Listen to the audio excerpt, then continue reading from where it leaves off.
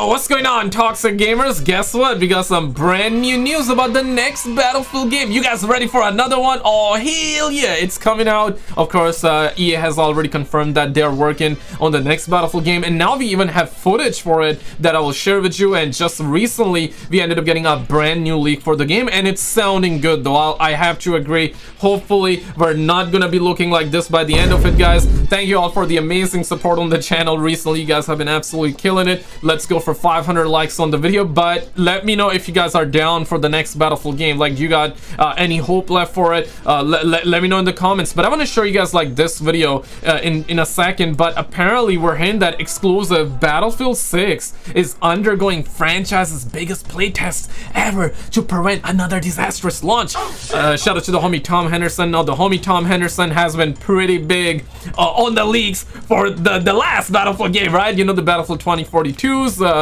You know, with that came the don't be sad, it be like that sometimes, some bull squash like that. You know, we had the operator that people memed on, minus 96%, 2.1 user score. We've seen it all. I guess it's fair to say we've seen it all. But now we also have this. Shout out to the homie Anders. Wait for it, guys. Roll Henderson it. just released a new article detailing how the next Battlefield is being playtested more than ever to prevent another disastrous launch. Hello everybody, welcome back to the channel. My name is Anders, and in today's video we'll be talking about this brand new Tom Henderson article. I think the headline for this article is pretty hilarious, because you could just switch the wording around to be like, EA does the bare minimum to prevent another top 10 worst FPS of all time from releasing. But there are far more details found in this article, so let's go over it. If you enjoy the content, be sure to hit the like button on this video. Really thank everyone that does that. And of course, subscribe to the channel. Just shout out to all of you for smashing likes. But apparently, before we get into it, this is that video that they revealed almost 2 months ago at this point, right? So this was their investor day. They started buttering all their investors up, and of course this is like bare bones, but this is from the next Battlefield game. This is what they said, so we gotta take it as face value here. This is what they said, right? And they did the similar thing for Battlefield 2042. You know, that building, that destruction, the Levolution. You remember that video, right? They shared, which was supposed to be for Battlefield 2042, but guess what? Battlefield 2042 didn't have destruction.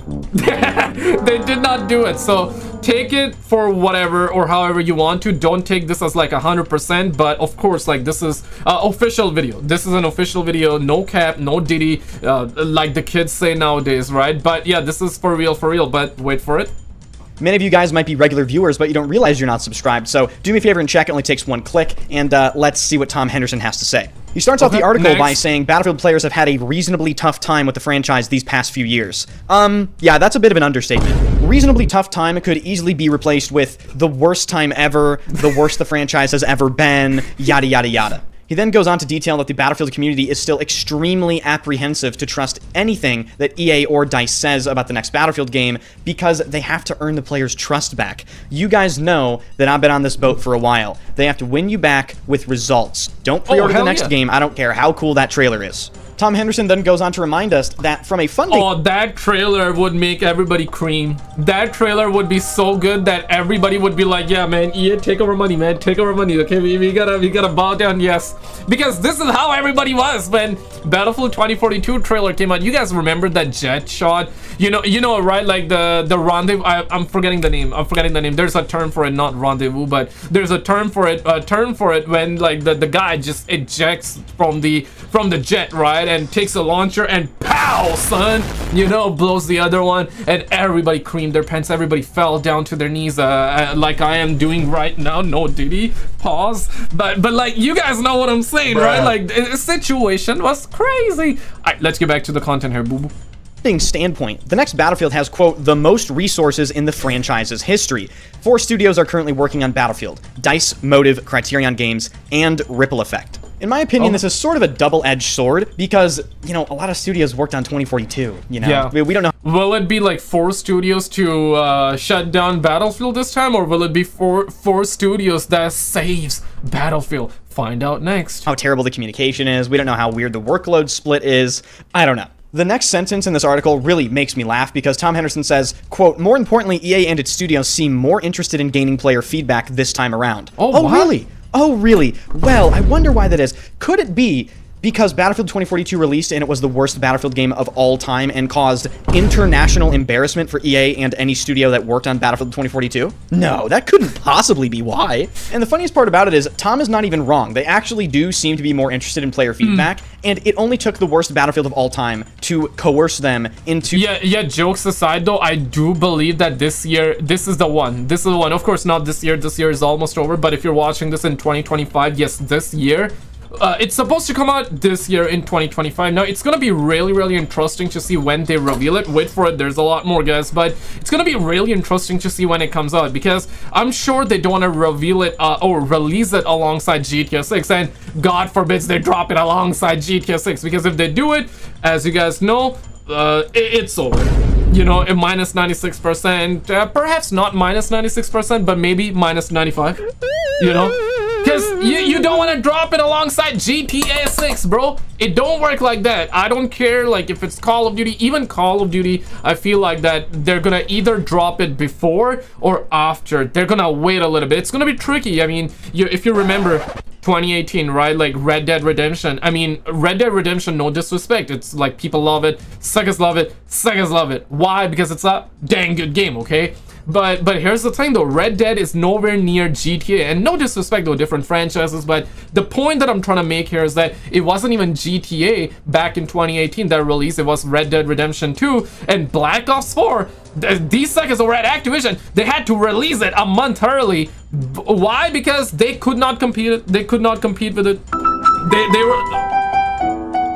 My bad, I had to act it out like I accidentally pressed that wrong sound effect there. But you know what I mean, right? Like Red Dead Redemption, they had to release Black Ops 4 a month early, even when it wasn't even ready to launch, right? It wasn't ready. Blue screens. You remember the bugs, the glitches at launch? Activision is like, so what, man? We got Call of Duty beta testers for free, though. Sec is gonna beta test. Our community is gonna beta test for free, and you know what? They're gonna pay full price for it. So it'll be what it be. Call of Duty players usually are the beta testers, at least at launch, okay? This is how the mafia works. But yeah, right, this time, man, for a game like Battlefield, it's a completely different scenario. Listen, man, I love both Call of Duty and Battlefield. I want both of these franchises to succeed. I love GTA as well. These are my three top franchises, as sad as it might sound, okay? But if they want to succeed with Battlefield this year, of course, the game gotta be very good.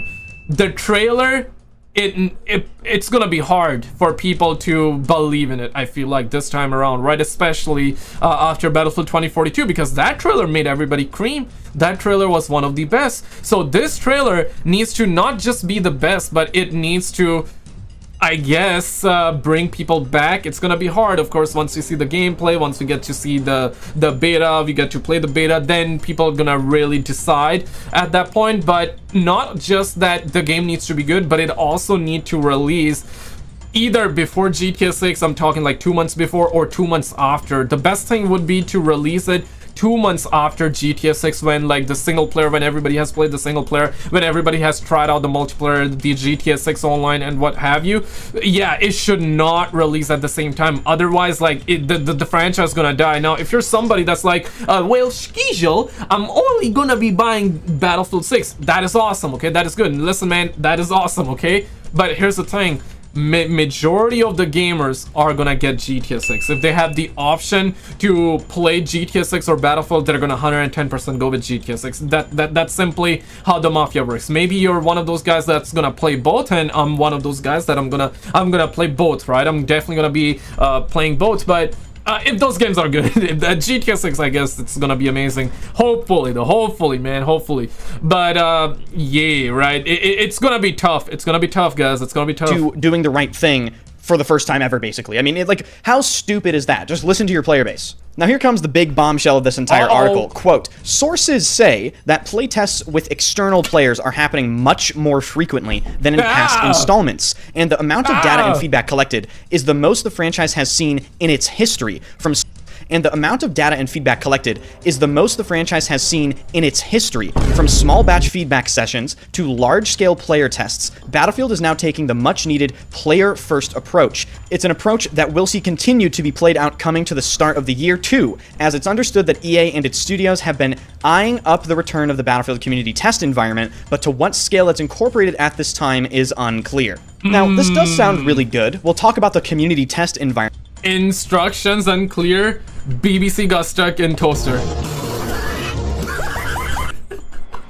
Yeah, instructions must be clear, okay? I repeat after me. Instructions must be clear, otherwise you're gonna hear people say instructions unclear. BBC got stuck in toaster, okay? Like, bruh. Like, I mean, bruh. Potentially coming back a bit later in the video, but I just want to touch on the fact that Tom Henderson mentions all this data being collected. Yeah, data this and data that. It seems data, toxic gamers, data. Nowadays, games are just so driven by data. And I understand some data they collect is absolutely really important, but I feel as though games before were made with more passion and hands-on understanding of what's wrong with the game, what needs to be changed, what are our players really talking about, and I just feel like there was a lot more passion involved. This whole data thing is really sort of dystopian. You know, you just look at a bar graph, you look at a pie chart, you look at a fucking spreadsheet, like, oh, well, this weapon's being picked 76.29% of the time. Oh, looks like we have to nerf it. Okay, cool, but what's the nerf? Yeah, you could see the pick rate, but what's wrong with the gun? That's my point. And yeah, maybe they can collect data on that as well, but it's kind of easier just to know how your game is from like a player's perspective. And this is where I think the Battlefield... I think the algorithms are... I mean, of course, like the algorithms run the world right now, right? The algorithms are running YouTube. The fact that you're watching this video is because like you're interested in the topic, therefore the algorithm is showing you, right? Make no mistake, the algorithms, I guess, are needed, but algorithms in video games on social media, okay, makes sense, right? Because it's catering to your viewing needs. It's gonna feed the content, the type of content you want to watch. That's the type of content it's gonna feed you. Okay, makes sense. But in video games, to a certain degree, yes, you can use AI to help you out, but like having algorithm like skill-based matchmaking, EOMMs, skill-based damage, you know, all that bull squash that we got in Call of Duty, like these numbers, like the you know, all that, like, dog, like we don't need that, man. We don't need any of that. Just for example, you go back 10 years ago, right? You're looking, this game, if I'm not mistaken, came out in 2011. Oh, shit. 2011, guys. This is Battlefield 3. Look at that. It looks amazing, and people love this game. Yo, this is one of my favorites. This is one of my favorites, hand on top of this bottle of water. I know some of you would say, generally speaking, it's Bad Company 2, which happens to be my first Battlefield game, and I love that game a lot. Like, especially the Vietnam DLC when they dropped, right? Oh man, that was amazing. That game was bussin', okay? Vietnam DLC, the entire game as a whole as well, right? And Battlefield 3 back to back. Sheesh, man, like, yeah, both of these games are amazing. Battlefield 4 is also something. Battlefield 4, Battlefield 3, Bad Company 2. These are the top 3 games that the community would always share as an example. Battlefield 4 is like the last best Battlefield game, or I guess Battlefield 1 was amazing too, but I'm talking about from a modern day standpoint, and these 3 are the ones that people always praise, right? And there's a reason for it, because all 3 games were amazing. Battlefield 4 was broken at launch, but later on they fixed it and it was good. But if I have to pick one game, I would go with Battlefield 3. This game was just something else. Did they had algorithms involved the way they do now? Absolutely not. Maybe they did have some level of AI involvement back in the days, and okay, cool, you want to have a little bit of that help you out? Yes, that's awesome, but I beg to differ. I don't think they had it. But okay, even if they had it, we didn't notice it. Essentially, it felt like that this game was made with passion, and at that time, of course, like this game was just miles ahead. It was light years ahead in terms of graphics. Graphically speaking, for the time, this game looked really real. It looked realistic, but yet fun, which is lacking nowadays. Either the game is like really super realistic and no enjoyment because the algorithm is running it. There's no like passion involved, no heart involved. You feel what I'm saying? Yeah, they really need to get the heart involved. They really need to get the passion involved, man.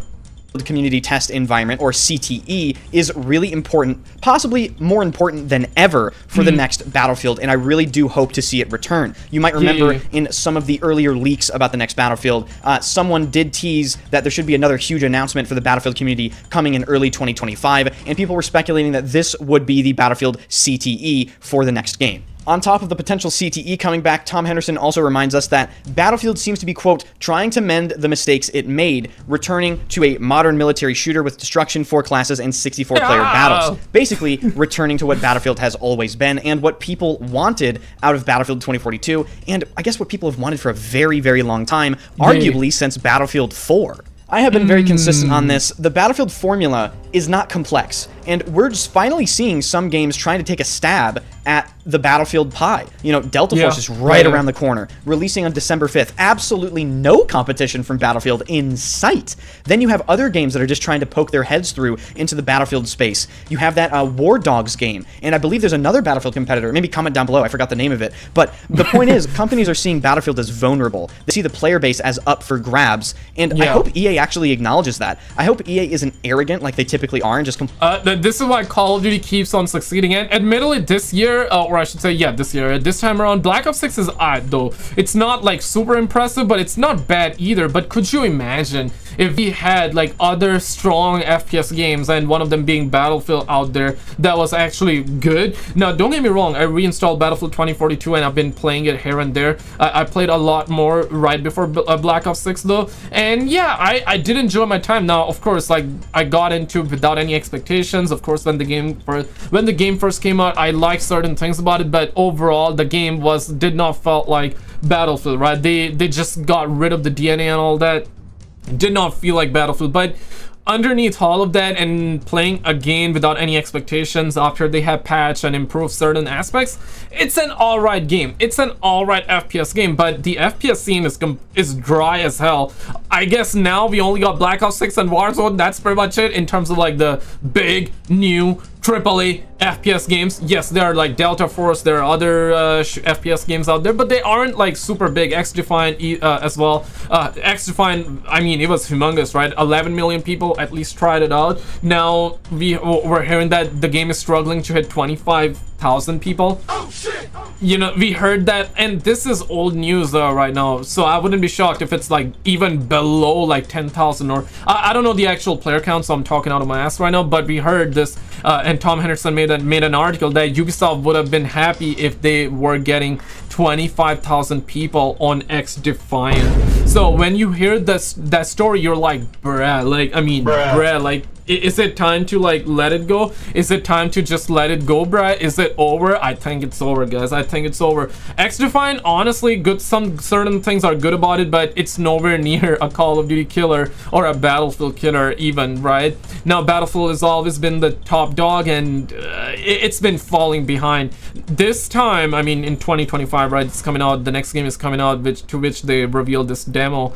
They revealed this demo, right? I really hope this is the one, guys. I really hope they don't do us dirty like the way they did it before, man. This gotta be the one. Really quickly though, if you guys do use Twitter, I would definitely love to have you there. Links are always in the description and in the pinned comment. Alright, let's get back to the content here, boo boo. Completely ignores games like Delta Force, which are free to play, by the way. Because make no mistake, if Delta Force is really successful, it is absolutely going to be eating into the Battlefield attention. Battlefield is really not a very popular game. You could look at Google Trends, and you can see that Battlefield for the past really 8 years has been dwarfed in attention in comparison to other games, and the only time Battlefield has really sort of come on the scene in a big way is Battlefield 1. Yeah. And Battlefield 1 at its peak was barely reaching the average interest level of Call of Duty. That's sad, right? Because I love Battlefield 1, and what he's saying is true. It seems like that Battlefield, and it should be up there with Call of Duty because it is good. It's a good franchise. I'm not talking Battlefield 2042 or Battlefield 5. They have some good things about them, don't get me wrong, but Battlefield 1 should have just annihilated Call of Duty when Infinite Warfare came out, but even then it did not, because of Modern Warfare Remaster and because it's Call of Duty, right? Yeah, Battlefield 1 was a solid game. It was a solid game.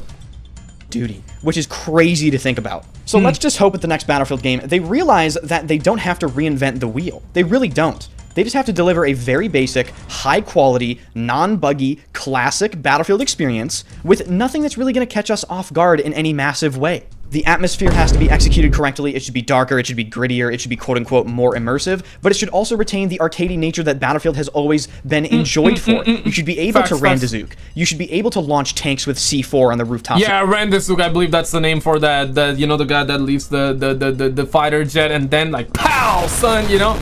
Yeah, that's the part that they got a lot of people with in the initial Battlefield 2042 trailer. The buildings. You should be able to do all this stupid stuff that the Battlefield player base loves, right? That is what makes Battlefield Battlefield. So I suppose we shall see how this playtesting pans out. Personally, I hope it works out very well. I would love to be able to see the Battlefield franchise make a comeback. I would love to be able to talk very positively about the game, gushingly even. I would love to have my first impressions of the next Battlefield be so positive that you guys get excited to hear me be excited about the game, seeing as I've been so negative about the past 2 titles, and rightfully so. So thank you guys so much for watching. And guys, apparently Activision right now is starting to take down YouTube channels over this. Check out this video on the screen. There's huge drama going on in the Call of Duty scene where Activision is trying to also get data, actual data, name, addresses on people. Yeah, right? Like, it's a crazy situation. Check out this video on the screen and I'll see you right there.